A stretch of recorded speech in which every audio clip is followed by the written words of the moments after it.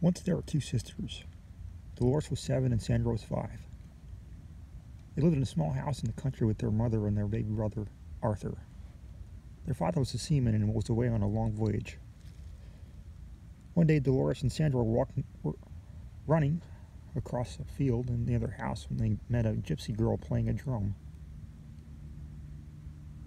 Her family was camping in the field for a few days. As the girl played, a little mechanical man and woman came out of the drum and danced. Dolores and Sandra had never seen such a drum, and they begged the girl to give it to them. She looked at them and laughed.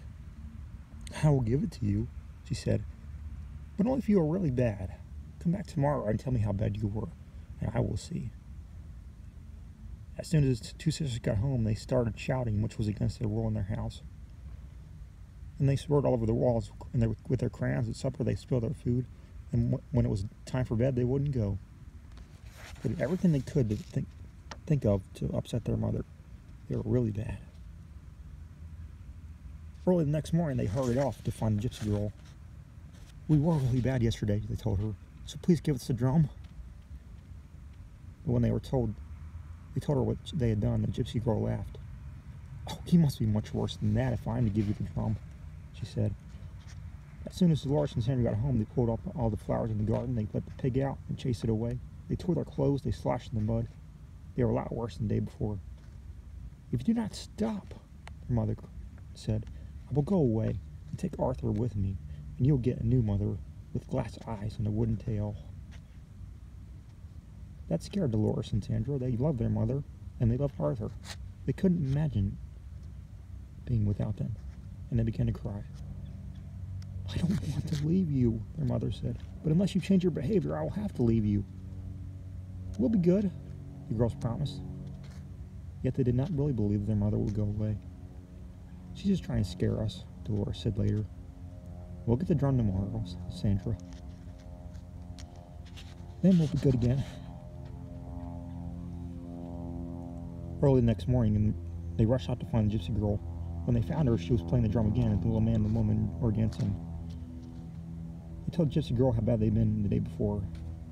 "That must be bad enough to get the drum," they said. "Oh no," said the gypsy girl. "You must be much worse than that." "But we promised our mother to be good from now on," said the girls. "If you really want the drum, you must be much worse." "It's only for one more day," Dolores said Sandra. "Then we will have the drum." "I hope you're right," Sandra said.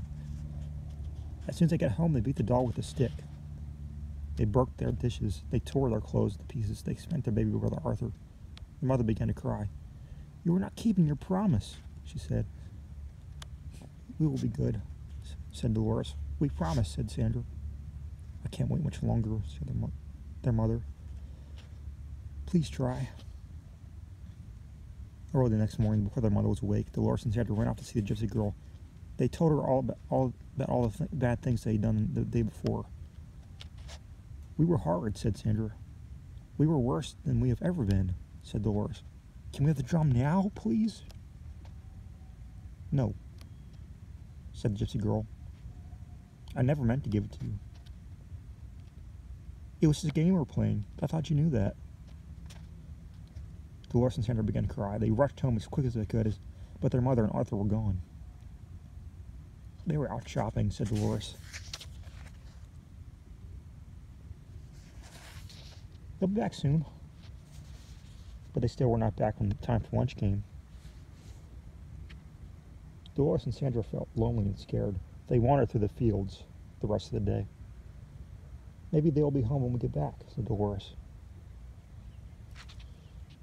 When they got home, they saw through their window that the lamps were lit and there was a fire in the fireplace. But they did not see their mother and Arthur. Instead, there was a new mother, her glass eyes glistening, her wooden tail thumping on the floor.